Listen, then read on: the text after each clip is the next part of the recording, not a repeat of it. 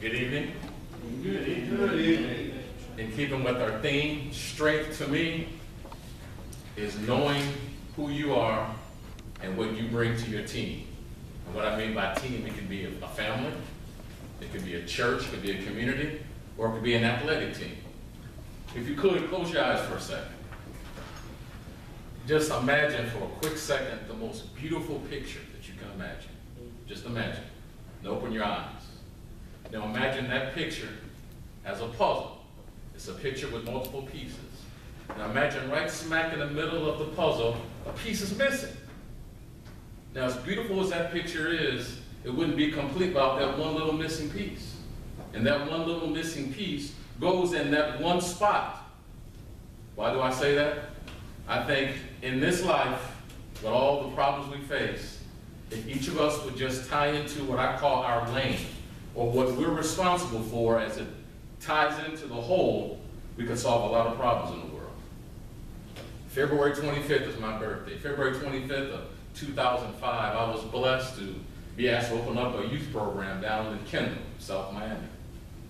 I was there for a whole week, all day long, setting it up, getting my staff in place, doing my own training.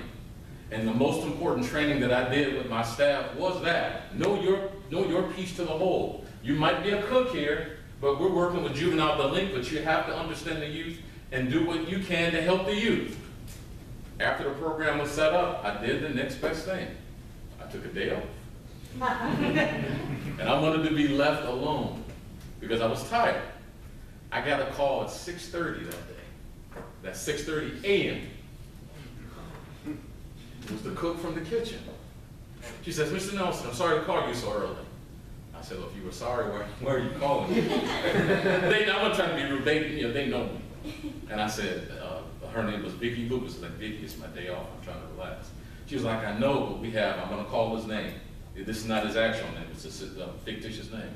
Stanley only took 2 sausages today.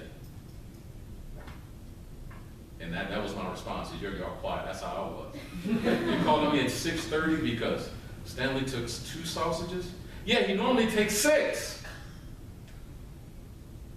I'm still not getting it. Okay, why are you calling me? Because it's like, Mr. Nelson, there has to be a problem with Stanley if he's only taking 2 sausages. And I thought about the training that I did with them, and I was like, wow, she's really holding me accountable for what I said. Now, the campus is only less than 3 minutes away from where I live. So I got up, told my wife I'll be back, went over to the campus. And she said, there's something wrong with him. He always takes 6. I called Stanley in. I was like, Stanley, what's going on, buddy? He was like, nothing about you. I was like, you look down today. He was like, I am. I was like, what is it? He said, today is my birthday. And we had it set up where whenever it was their birthday, we would have a birthday cake and a party anyway. I was like, Stanley, you going to get cake? And he was like, no, I know. He said, I'm still a little bit upset. I was like, why? He says, before I got in trouble with the law, I promised my mother that I would take her to have surf and turf on my birthday. And of course, he couldn't do that now. He was like, so I'm upset because I couldn't keep my word. And the kid was just, he was doing so well. So I did the next best thing. I didn't know what I was going to do, but I told the kid, I said, you give me a good day today, and we'll do something for you. You know what he said? Thank you! And he hugged me. And I'm thinking, what in the world am I going to do? So he went back out, went to the class. I had video cameras in my office so I could check the classroom. And he was fully engaged. I was like, I cannot set this kid up to fail. So I called in my supervisory team. I was like, we got to do something for this kid, including Miss Lucas, who I told her, I said, you called it. She used her role, which to most people was menial. She worked in the kitchen, she served us. But she wanted to make sure what she did helped with the rehabilitation of these kids. I was like, Vicki, right on the money, we got to do something. I was like, what can we do? She said, let's serve them surf and turf on the campus. And I was like, wow, that would be great. One thing about Chef Lucas as well, she could take a small budget, go to the dollar store, and come back and you would think it was a 5-star restaurant. I went and got everything out of petty cash. I pitched in, and because I went first, everybody else pitched in. She went out, she got T-bone steak and lobster tail.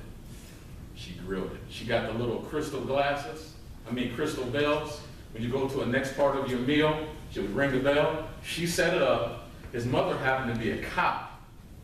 We called her and told her what we're doing. She came on campus, and they had a one-to-one dinner. You know what? To make a long story short, we never had one issue out of that kid. He was committed to us for 1 year. We never had one issue out of that kid. Because the strength that Chef Lucas showed impacted the whole campus. And the fact that the kid never had an issue after that, it sounds like that would be the best part of this story. You know what the best part is? He graduated Florida State 2 years ago. This was a kid who was in high school all of 6 months. Then he started running drugs, but he was smart. And nobody recognized the fact that we can deal with this behavior, but we can't ignore the education. He was very, very smart. Nobody just took time to work with him the way we did. But if that one person wouldn't have looked that one day and said, wow, as opposed to taking 6 sergeants as he took 2, this story could have ended up a completely different way.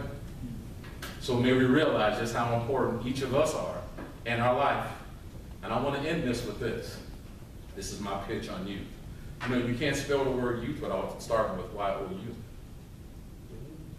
Think about what you can invest in the youth to make them realize that they are part of something bigger and special. And may we encourage them to do what they can do.